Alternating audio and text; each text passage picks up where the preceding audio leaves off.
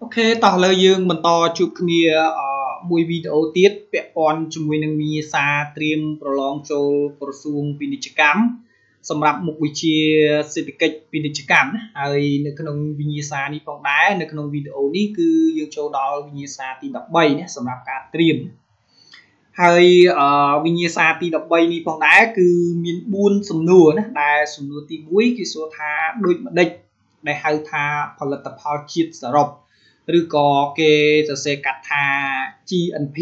ពាក្យពេញមកវាគឺ Gross National Product គឺគេហៅថាផលិតផលជាតិសរុបហើយទី2នោះគឺតើវេទិកាតំបន់អាស៊ានដែលសរសេរកាត់ថា AOS មានគោលដៅអ្វីខ្លះ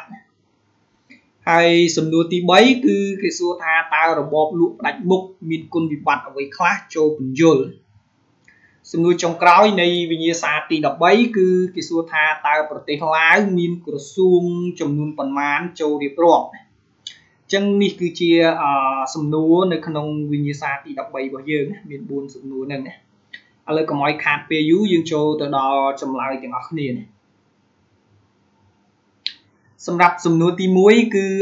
និយមន័យនៃផលិតផលជាតិឬក៏យើងហៅថា GNP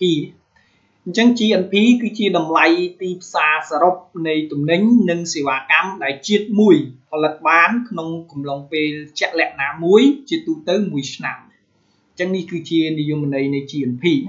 អញ្ចឹង GNP ខុសពី GDP អញ្ចឹង GDP គេថានិយមន័យរបស់វាគឺជាតម្លៃទីផ្សារសរុបនៃទំនិញនិងសេវាកម្មដែលផលិតនៅក្នុងប្រទេសមួយឬតំបន់មួយក្នុងកំឡុងពេលជាក់លាក់ណាមួយប៉ុន្តែ GNP នេះគឺអត់សំដៅថាផលិតនៅទីណាទេណាគឺឲ្យតែជាតិមួយជាអ្នកផលិតឧទាហរណ៍ថាប្រជាជននៃប្រទេសកម្ពុជាគាត់ចេញទៅបោះទុនវិនិយោគនៅក្រៅប្រទេសណាអញ្ចឹងអ្វីដែលគាត់ផលិតបាននៅក្រៅប្រទេសនោះគេហៅថា GNP របស់ប្រទេសកម្ពុជាណាប៉ុន្តែអ្វីដែលគាត់ផលិតនៅក្នុងនោះគេហៅថា GDP របស់ប្រទេសដែលគាត់ទៅផលិតហ្នឹងអញ្ចឹងគឺសំដៅទៅលើជាតិមួយផលិតបានណាមិនសំដៅទៅលើទីតាំងទេណា GNP ណាប៉ុន្តែ GDP វិញគឺសំដៅទៅលើទីតាំងហើយទី2ណាពាក់ព័ន្ធជាមួយនឹងវេទិកាតំបន់អាស៊ានដែលសរសេរកាត់ថា AOS ឬក៏ពាក្យពេញរបស់វាគឺ ASEAN Regional Forum ដែលមានគោលបំណងឬក៏គោលដៅដូចតទៅទី1គឺមានគោលដៅជំរុញការពិភាក្សានិងការស្ថាបនាដោយផ្ដល់យោបល់អំពីបញ្ហានយោបាយក្នុងប្រទេសជាសមាជិកនេះគោលដៅទី1ទី2គឺគោលដៅរក្សាសន្តិសុខនិងផលប្រយោជន៍រួមទី3គឺគោលចូលរួមកសាងទំនុកចិត្តអញ្ចឹងគោលដៅរបស់អាស៊ាននឹងគឺធ្វើឲ្យម៉េចកសាងទំនុកចិត្តរបស់ប្រទេសដែលជាសមាជិកនៅក្នុងតំបន់ហ្នឹងគឺឲ្យមានទំនុកចិត្តរវាងគ្នានឹងគ្នាទី4ចុងក្រោយគឺបង្ការចំនួនតាមមធ្យោបាយការទូតក្នុងតំបន់អាស៊ីប៉ាស៊ីហ្វិកអញ្ចឹងគោលដៅសំខាន់ចុងក្រោយគឺធ្វើឲ្យម៉េចព្យាយាមបង្ការចំនួនការទូតដែលអាចកើតមាននៅក្នុងតំបន់អាស៊ីប៉ាស៊ីហ្វិកនេះតែម្ដងហើយយើងចូលដល់សំណួរទី3ដែលជាសំណួរពាក់ព័ន្ធជាមួយនឹងរបបលក់ផ្ដាច់មុខណាអញ្ចឹងការលក់ផ្ដាច់មុខបើន័យថាជារបបឬក៏គេហៅមួយយ៉ាងទៀតថារបប monopoly ណាដែលជារបបមួយមានតែក្រុមហ៊ុនមួយឬក៏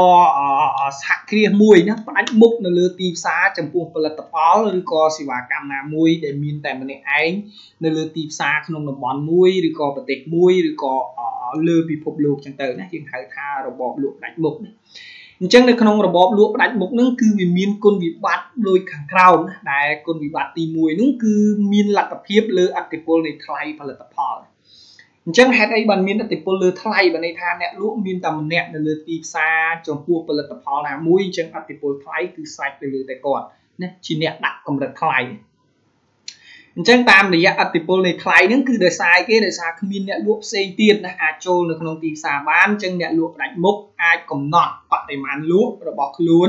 ទាបជាងបរិមាណតម្រូវការរបស់អតិថិជនហើយក្នុងករណីខ្លះទៀតអ្នកលក់ផ្ដាច់មុខអាចលក់ទំនិញរបស់ខ្លួនក្នុងតម្លៃខុសគ្នាទៅឲ្យអតិថិជនដូចគ្នាអតិថិជនផ្សេងគ្នាអញ្ចឹងទៅអញ្ចឹងនេះគឺជា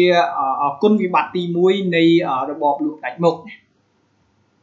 គ គុណវិបត្តិទី2នៃរបបលក់ផ្ដាច់មុខគឺមានលទ្ធភាពណាលើអតិពលតម្រូវការអញ្ចឹងមានអតិភិបលើអតិពលតម្រូវការនេះគឺបានន័យថាតម្រូវការរបស់អ្នកប្រើប្រាស់នេះគឺត្រូវបានគ្រប់គ្រងឬក៏គ្របដណ្ដប់ដោយអ្នកលក់ផ្ដាច់មុខនឹងតែម្ដងចំពោះផលិតផលដែលគាត់កំពុងតែផ្ដាច់មុខនឹងណា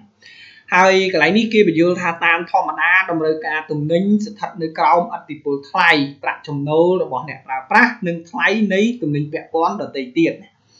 ជាទូទៅនៅពេលដែលទំនិញឡើងថ្លៃអ្នកប្រើប្រាស់តែងតែកាត់បន្ថយតម្រូវការរបស់ខ្លួនណាហើយនៅពេលដែលទំនិញចុះថ្លៃអ្នកប្រើប្រាស់តែងតែបង្កើនតម្រូវការរបស់ខ្លួនអញ្ចឹងអតិពលលើតម្រូវការនេះបើសិនជាអ្នកលក់ដែលផ្ដាច់មុខចង់បន្ថយបរិមាណតម្រូវការគាត់មិនដំឡើងតែថ្លៃទំនិញទីទៅគឺបរិមាណនៅលើទីផ្សារហ្នឹងគឺនឹងថយចុះហើយបើគាត់ចង់ប្រមូលតម្រូវការឲ្យបានច្រើនគាត់លក់នៅតម្លៃរៀងទាបទីទៅគឺតាក់ទាញនៅតម្រូវការអតិថិជនបានច្រើនហើយទី3នោះគឺប៉ះពាល់ដល់វិស័យសេដ្ឋកិច្ចទាំងមូលតាមរយៈការឡើងថ្លៃទំនិញនិងតាមរយៈការឡើងថ្លៃទំនិញណាមួយ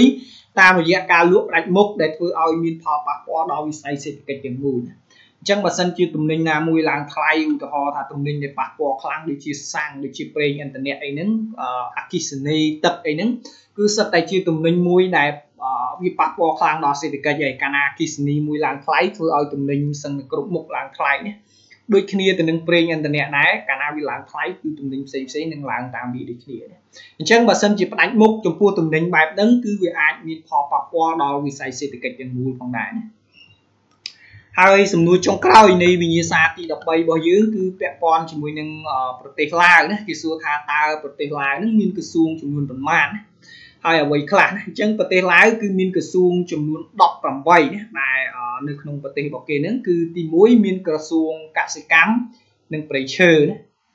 ហើយក្រសួងទី2នោះគឺក្រសួងគមនាគមន៍ដឹកជញ្ជូនប៉ុស្តិ៍និងស្ថាបនាណា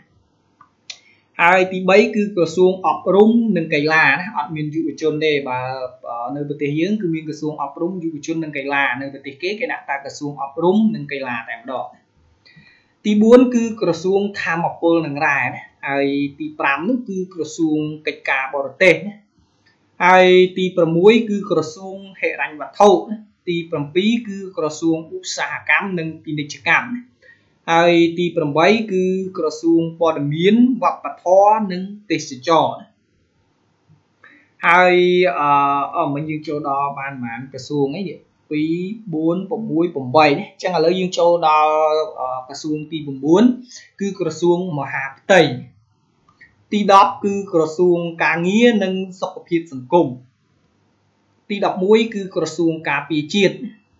ទី12គឺក្រសួងយុត្តិធម៌ទី13គឺក្រសួងធនធានធម្មជាតិនិងបរិស្ថានហើយទី14គឺក្រសួងផែនការនិងវិនិយោគទុនទី15គឺក្រសួងប្រៃសណីយ៍ទូរគមនាគមន៍និងគមនាគមន៍ទី10ទី10ម៉ាននេះមើលទី9ទី10ទី11ទី12ទី13ទី14ទី15ទី16នេះគឺក្រសួងសុខភាពសាធារណៈទី17គឺក្រសួងការងារសាធារណៈនិងដឹកជញ្ជូនហើយចុងក្រោយទី18នោះគឺក្រសួងវិទ្យាសាស្ត្រនិងបច្ចេកវិទ្យាដែរអញ្ចឹងនៅក្នុងប្រទេសឡាវគឺមានក្រសួងសំខាន់18ហ្នឹងណាហើយនេះគឺជាចម្លើយនៃសំណួរទី4នៅក្នុងវិញ្ញាសាទី13ណាហើយនៅក្នុងវិញ្ញាសានេះផងដែរគឺខ្ញុំរៀបចំឡើងដោយមានតែ4សំណួរហ្នឹងទេហើយយើងនឹងបន្តជួបគ្នានៅវិញ្ញាសាទី14សម្រាប់វីដេអូក្រោយជាបន្តទៀតណាហើយនៅក្នុងវិញ្ញាសាទី13នេះគឺខ្ញុំសូមបញ្ចប់តែត្រឹមហ្នឹងណា